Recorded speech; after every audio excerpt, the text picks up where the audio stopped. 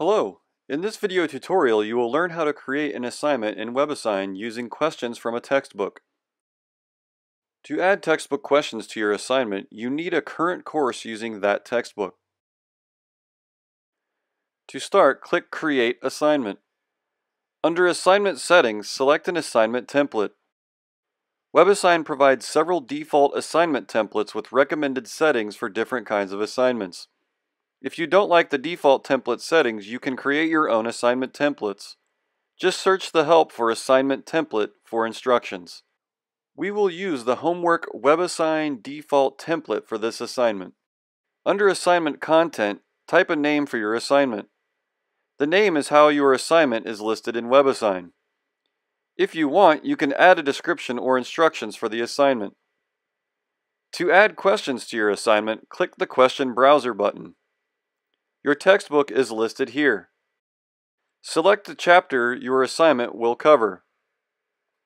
To see the questions for a specific section in a chapter, click the section name. Review the questions for the section and click Add beside the name of the question you want to add. When you add a question, it's listed on the right side of the question browser. It's not actually added to your assignment until you click Update Assignment at the bottom. Let's add a few more questions.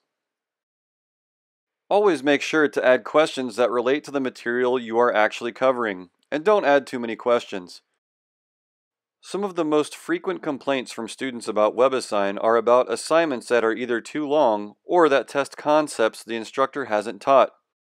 Giving more and smaller assignments also helps you to better identify what concepts your students might be struggling with. If you want to remove a question from your list, just click the trash icon beside it. You can rearrange the questions in your list by changing the sequence number for any question. The questions are reordered as soon as you click or tab outside of the sequence number field.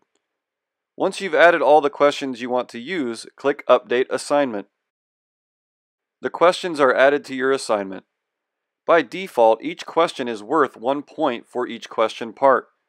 So a question with 16 parts is worth 16 points, and so on. You can change the point value for each question individually if you want.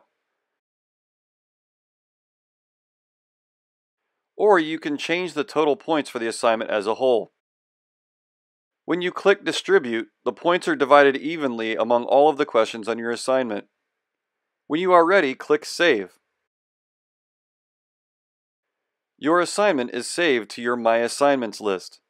Once you have created an assignment, you can use it in any of your courses.